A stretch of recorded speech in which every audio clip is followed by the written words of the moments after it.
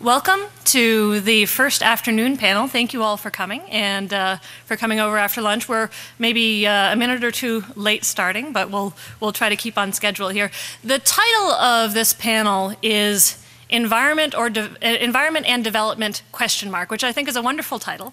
I think it'll be very interesting to see what our panelists have to say. I think it's very obvious to a lot of us who think about environmental issues, and I'm sure about development issues as well, that development goals, economic development goals, can be complementary to environmental goals. They can also at times be in conflict with environmental goals. So international development organizations like the bank and like the fund will necessarily have to be thinking about the environment as they do their work and about sustainable development. And in fact, there is a fair amount of work that's being done by these organizations in terms of looking at sustainability and looking at green development. So our panelists will be voicing different perspectives from their different areas of work on issues of environment and development. I think it's going to be very interesting. I will introduce them each briefly before they speak. I invite you to look at their bios for more information.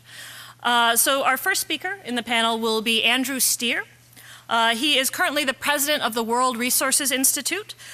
Previously, though, he was the World Bank's special envoy for climate change. So I think we can all think of climate change as the preeminent environmental issue of our day, particularly when we think about developing countries. And so he has an excellent career of work in international development with a focus on sustainability. And so I think he will have some very interesting things to tell about that perspective.